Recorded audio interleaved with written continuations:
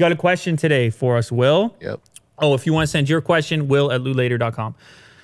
What do you got? So questions for Lou later, China and U.S. relationship. This is from TC. First of all, I love your show. My question is, what will America be without China? And what will China be without America? Much love from Taiwan. Oof. Of course, it comes from Taiwan as well, right in the middle of the whole situation.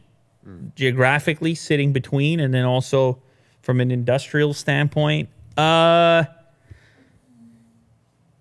know what? I think they're going to get it sorted out. I think they're going to get it. I know that's crazy, but business, man, is business. Yeah, just give them another G20 meeting. It's just like it doesn't work out eventually. It doesn't work out. Like splitting the whole thing up. All of this is tactics. It's all temporary negotiation measures. I guess there's a possibility you can end up in a permanent lock. But if I had to bet right now, I'm not betting on. I wouldn't bet on a permanent lock, just because there's too much immediate and long-term downside for the parties involved, particularly China, I would say. America without China is pretty much what we talked about early in the episode. It's manufacturers moving their products destined for the U.S. to places near China. That's what it looks like and is like in the immediate sense. Vietnam, Taiwan, another one, this question coming from Taiwan.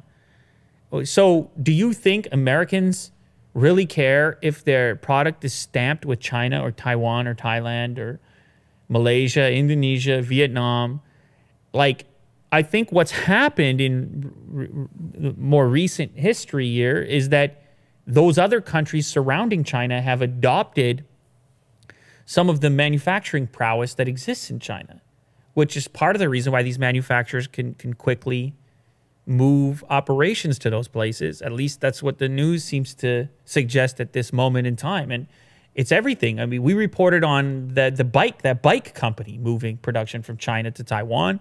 And then you have game consoles going to Vietnam and wherever else, as we talked about in this episode. So I don't think this is going to stop any products from reaching the U.S. The customers, people holding the money, get the services. They get the goods. Eventually, the goods find the money. On the flip side, we've seen how some of the China without America situation has impacted certain companies like Huawei, where it made things super complicated almost immediately.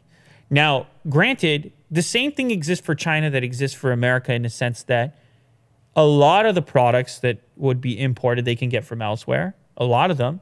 The intellectual property stuff, the blueprints, the patents and the chip designs and stuff, those are more complicated.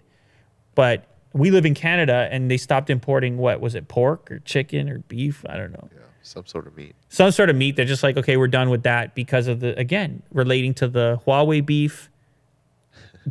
Yeah. You see that? With the CFO of the company who's detained currently on behalf of Trump. It's also complicated.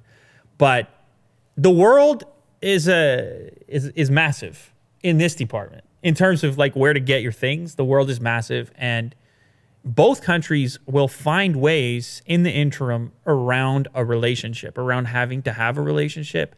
But long term, these two GDPs, these two populations are so massive that there is tremendous benefit that could be had if you can find common ground.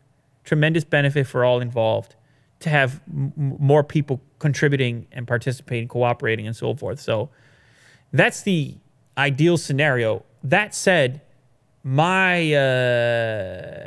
experience in this department is limited as far as like what it is that's holding them apart and whether or not the ideological bridges can be whether they can span those. Yeah. Because you hear people in the Defense Department in the U.S. that are like, look, it has to be a more democratic place. There has to be some kind of election. It has to map more accordingly to what we're aware of in order for example, for us to consider allowing Huawei into our marketplace from a telco perspective. You see this type of conversation happening.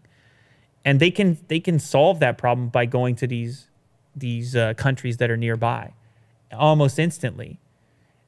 I think it's two things that could happen. They could remain in gridlock. They could remain within their own independent ideologies. China could loosen up, or the U.S. could loosen up. I don't see the U.S. loosening up, not with the current leader. But, hey, it's possible. We'll see what happens. I mean, look, this question is above my pay grade, obviously. But it's very interesting to me nonetheless. Yep. Like, it's very interesting to me. I read about this almost every day. It's a curious thought. I mean, I just remember my own history, like my own life. I know my own life, Will. Oh, okay. You might be surprised by that. Oh. And, you know, my childhood, speaking specifically to TC here, or Chun from Taiwan, I had a lot of products made in Taiwan as a kid that were all my toys. I had cars, and like a lot of stuff came from Taiwan, and Japan as well before that. And it wasn't up until recently that China really started to dominate. And I'm 30, I was born in 1985. I'm 34. And so, you know, you can imagine people even older than me that can remember stuff coming from elsewhere. The global source for products has moved around over time in the manufacturing department. It has moved around. It can move around. I think that's the story here. It can move around. It doesn't have to be China. That said, I've been to China. I've been to manufacturing facilities, and I have an appreciation for what comes out of there, and the fact that many of the innovations and products that end up in my pocket, that's their origin currently. And I like those products. So time will tell how well these other countries can truly step in. And I know Samsung, another one, manufacturing in Vietnam. So I have to assume it, as far as our products are concerned, it might be business as usual. We'll see, Will.